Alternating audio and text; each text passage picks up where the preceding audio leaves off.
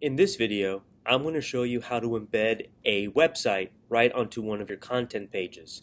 This will allow students to interact with the website right from the page instead of having to open up a new tab and interact with the website from there. Alright, so what I'm going to do is add this website right here to this page. What I also have open is the HTML cheat sheet for that I have there for you guys, and I'll be using this iframe line here. So one caveat to this before I get started. Notice that this website is an HTTPS website. The S stands for secure.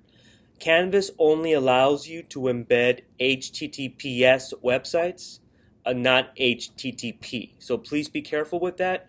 Watch for that distinction whenever you're looking for websites to embed onto your pages. Of course, if it's just an HTTP, your other option, of course, is just to put a link to the page from your Canvas page. All right.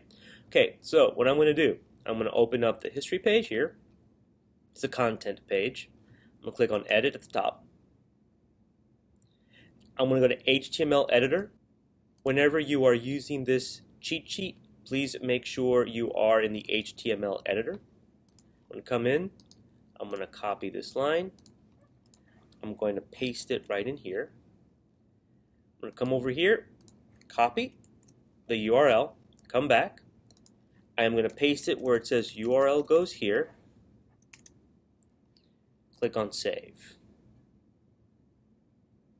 Now, as you notice, I have the website right here, and I can interact with it just as I would interact with it on a regular tab.